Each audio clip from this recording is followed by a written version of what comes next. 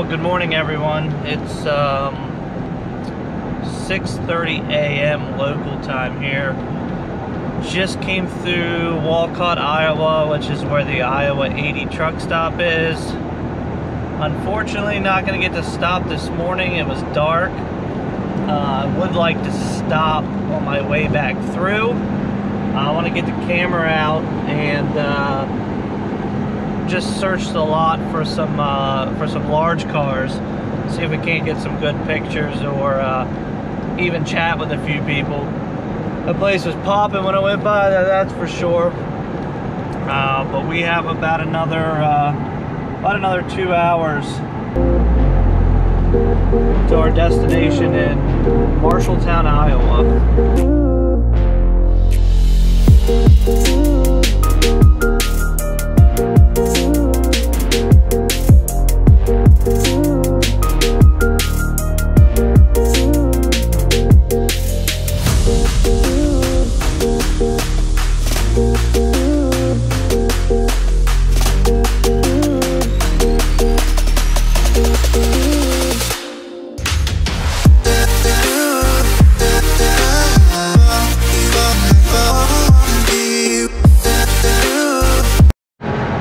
I will have you know that this morning when I walked out to get into my truck, none of those parking spots were taken. The lady just really rubbed me the wrong way because I don't know if I explained this. I might have come off as, I don't know, being a little over the top or whatever, but it took me about 10 minutes to maneuver myself around that parking lot to get into that spot. And as I was coming into the parking lot, she walked out. I saw her. And then I kind of glanced over, I didn't know if she worked there, or she thought I was gonna hit her car or what. But 10 minutes later, after I maneuvered into that safe spot, then she came out and told me I needed to move. So none of those spots were taken.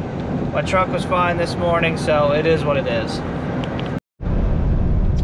Alright, I'm going to throw up a quick poll, which I will explain later. Who thinks their job is more important? A sales manager at a car dealership or a volunteer firefighter? Let me know down in the comments below, and I will definitely tell you a good story.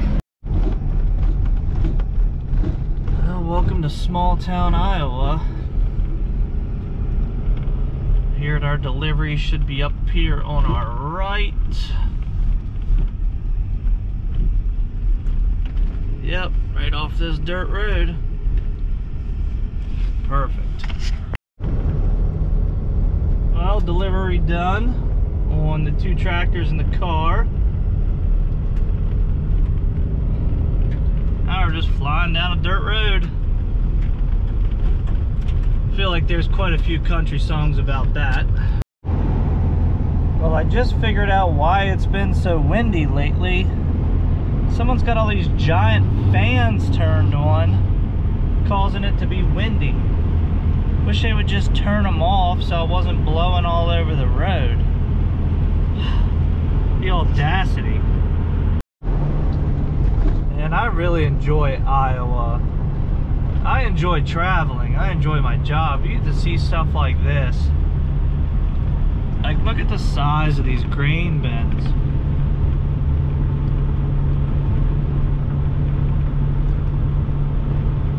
Mid-Iowa Co-op. It's just unbelievable.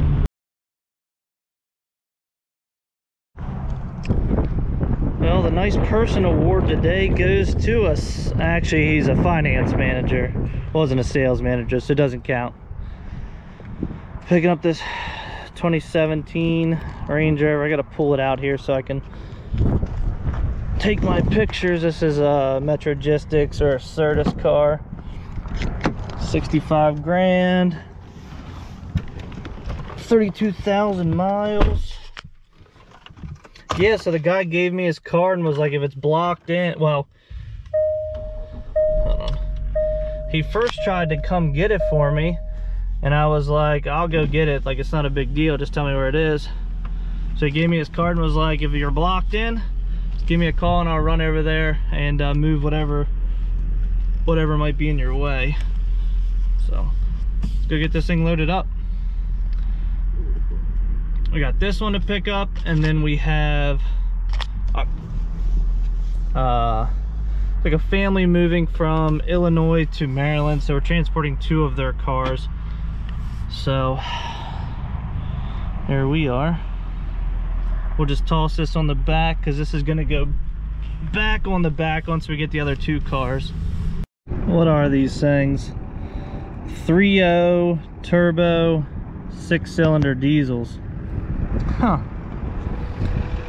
I honestly didn't know they still made these in diesel, but that's pretty cool. Let's get it loaded up.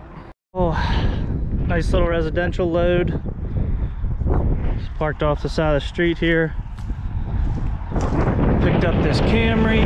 Sorry, it's probably windy. This Camry CX-5. And that's the Range Rover from earlier. They kind of threw a wrench in the plans, but we'll talk about that once we get stopped here. It's just a little wrench, it's no big deal. I'm just gonna have to maneuver some things around, and that happens when you do these residential transfers, should I say. Customers moving and they can only drive so many cars, you know what I mean? These people have 3 cars. His wife's flying and he's driving, and they told him it would take 4 to 5 days for the cars to get there, so they don't even get there till 2 days, like 2.5 days from now. So kind of throws a wrench in the plans, but the delivery is only like 45 minutes from my house, so if I have to drop them off at my house and wait till they get there, I can do that, but not really what I wanted to do, you know what I mean? It's all right. That means since we were gonna drop tomorrow because we're like 11 hours away now, and I've got an hour and a half left of drive time, so I was gonna try to run that out, so 9.5 tomorrow. You know, I could have had these off my back tomorrow, but I don't think that's gonna happen now. And the Range Rover, that delivers to a dealer.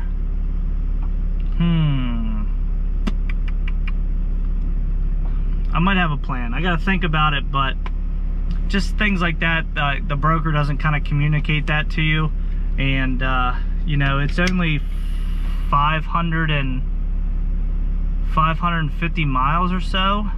Why would it take 4 or 5 days? I just don't understand that. So we're gonna find a place to sleep tonight, get on here and find us a hotel, and we're not in a hurry now, so let's go find some hotel and some dinner.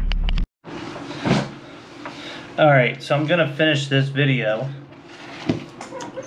with why I made my comment earlier about sales managers or volunteer fire department or volunteer firefighters. So I was at the scene of an accident it was last Friday. I'm gonna try to pull up the pictures here to remind me exactly what happened. I'll put them up in the video. So long story short, this kid rear-ended somebody that started like a 4-car accident because he was texting and driving. So kid texting and driving is number 1.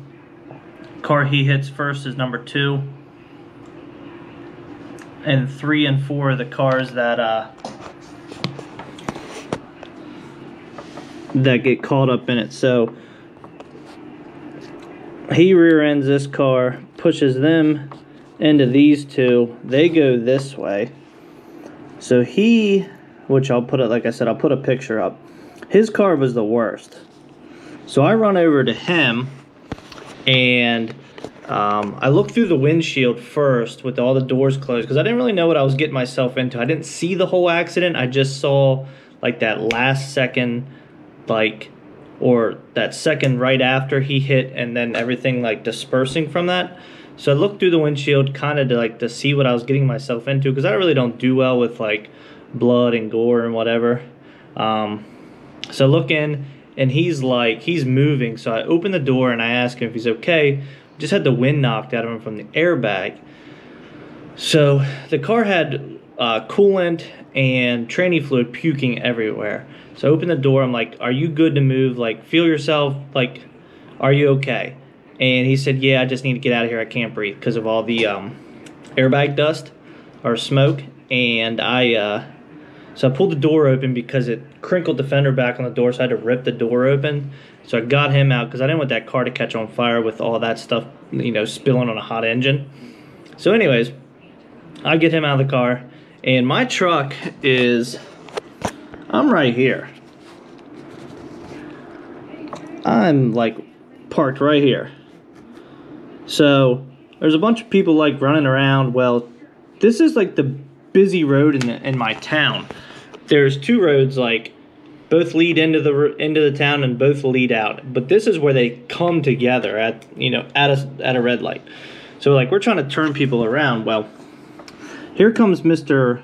Volunteer Fire Department guy, volunteer firefighter. He parks his Harley over here with his handlebar mustache, runs up, tries to see what's going on, and there's a truck right here. Gonna try to draw a heart because that's gonna mean something. They get this car moved out of the way, they get these moved out of the way, and I run up to this guy and I said, "Hey, do you mind turning around? There's a connecting road over here." He goes, "I have time-sensitive stuff for the hospital. I have to get to the hospital." It was like a medical truck with a reefer, like a small like carrier reefer unit on it, so like had blood or organs or who knows what in it, medicine, who knows. So I said, just creep through here slow, watch for people because there's gonna be people everywhere. And this is when it happens. The guy yells at me, the volunteer fire department, asking me what the F I'm doing letting this guy through. I said, "Dude, I'm just a bystander. I got out to make sure everybody's okay. Everybody's okay. I'm getting that out of here before you think you're gonna yell at me." So that's my story. He must have thought he was Billy Badass and, you know, wanted to control the scene. Well, whatever. I was just an innocent bystander. I'll see you guys tomorrow.